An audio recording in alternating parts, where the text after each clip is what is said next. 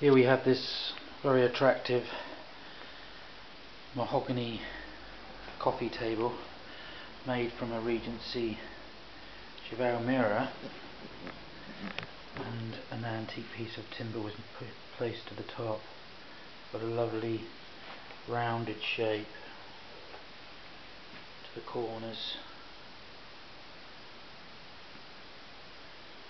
and then you go down to the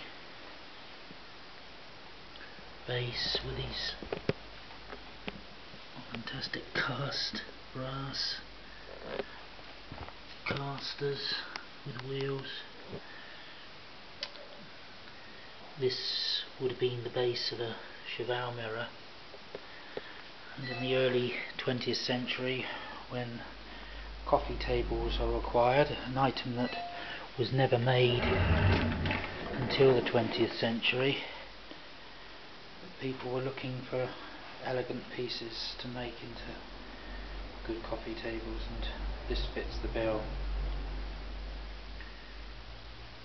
It's good size, wonderful colour,